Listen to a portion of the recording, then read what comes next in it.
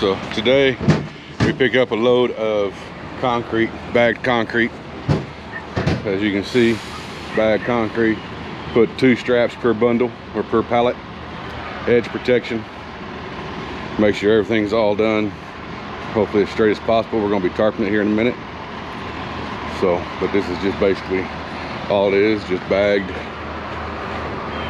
of concrete, just basic stuff. You can see we got 2 straps per pallet, edge protection. We're going to tighten it all down. Don't want to tighten it too tight because it can bust the bags.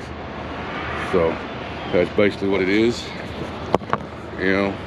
So we're going to do that. We're going to get it all done and then get on the road. We're going to be headed to from Houston, Texas to Muskogee, Oklahoma with this load. So getting ready to tarp it, see what the drop is on it, see which tarps we got to use. May have to use the lumber tarps, which are 8-foot drop. So check back in with you later. Welcome back. Right now I've got Kyle up. He's putting on some edge protection, and while he's doing that, the ones he's already got edge protected, I'm gonna go ahead and tighten up. In fact, this first one right here, I'm gonna go ahead and tighten it up. Make sure my straps don't get down inside my winch. Use my winch bar. Stick in there and feel the tightness.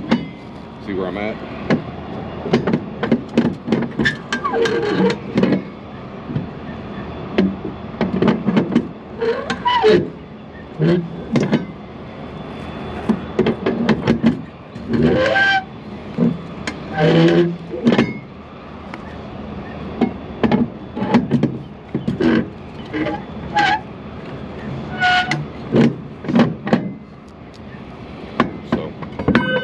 I've got it tight.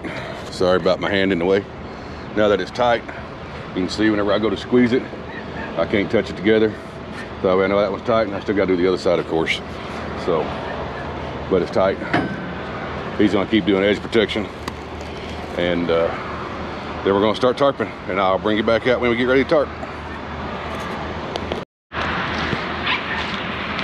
So while I'm sitting here waiting and getting ready to tarp, I'm gonna go over the working load limit and the aggregate working load limit. So I know on these Fontaines, winches are 5,400 pound, rated at 5,400 pound working load limit. Our straps are 5,400 pounds. The pockets are 5,400. So, you know, each one's rated at 5,400 pounds right now. So we're actually using 18 straps. So 18 at 54 is quite a bit. I don't know the exact math right offhand, but we always try to shoot for 100% securement, although DOT requirement is 50%. Company policy is to shoot for at least 100%.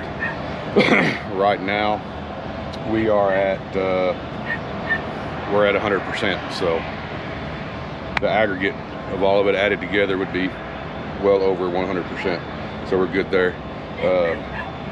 He just put the tarps up, and then he's gonna tighten up that other side before we straighten out the tarps, and then we'll be ready to go, and then I'll bring you back. On these tarps, I've got 3 different types of tarps. So these black tarps up here on top, these are called the lumber tarps. They have an 8-foot drop, and each one weighs about 140 to 160, sometimes even higher if they're wet or full of ice. They'll weigh closer to 200 pounds. They're kind of a pain in the butt. Then these red ones here, these are steel tarp. Sorry, truck going by. So the red tarps are steel tarps, and they have a 4-foot drop on these because they've got a flap on them, so they got a 4-foot drop. I've got 2 up top right there that are also red. They have no flap, but they're a 3-foot drop. So there are different ones that we can use. So that's why I got to look at the distance between here, top, across the top, and then down the other side, and see what the distance is. So that way I know which tarps I can use to make sure everything gets covered correctly, because we got to protect this load from being wet because it is concrete, quickcrete.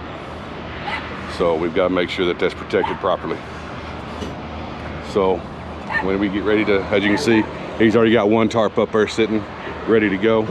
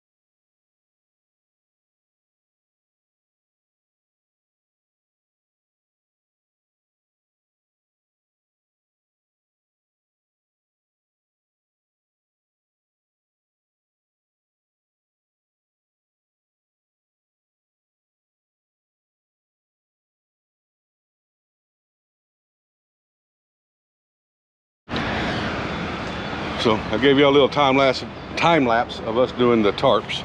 So after the tarps are all said and done, all battened up, make sure they're good and tight. Make sure there's not too many gaps. Yeah, looking pretty good. Looking pretty good. The back's all buttoned up. Check everything again. It's starting to rain. Everything's all buttoned up. Front's all buttoned up. Everything's good. So now with that being said, all that's done, we tighten up our other tarps, make sure they're good. We put away, you already done with this? Put away all of our tools, like the winch bar. Put that in with the rest of our equipment here. Button that down, close that up, check the back, make sure everything's secure. Everything's secure there. Check, see if you got anything loose again. Make one final walk around. So we'll all walk all the way around it. Make sure everything's good and tight. Everything's snug. While we're back here, check everything. So we got all this is all snugged up. All that's good. That's good. Looking good. Starting to rain on us, so we got a tarp just in time. And everything looks good. So now we can go in and get ready to do our paperwork and our loaded call and our depart call, and then get on the road. So that's all that. I got my gloves put up. So now crawl up in this here truck, move stuff around that we used a while ago.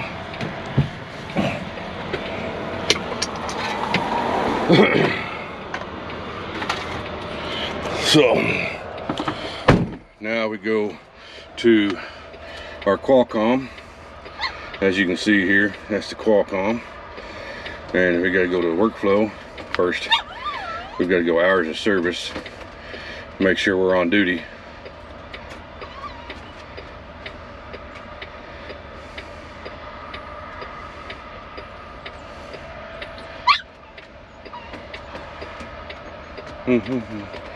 That's Nacho, you just got to go outside.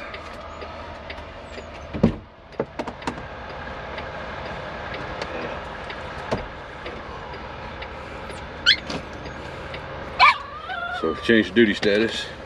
We're gonna go on duty. I'm gonna be training, so we gotta change the remarks over here to training. Alright, so now we're on duty. Now we get a workflow. Grab our bills here. We're gonna do loaded shipper.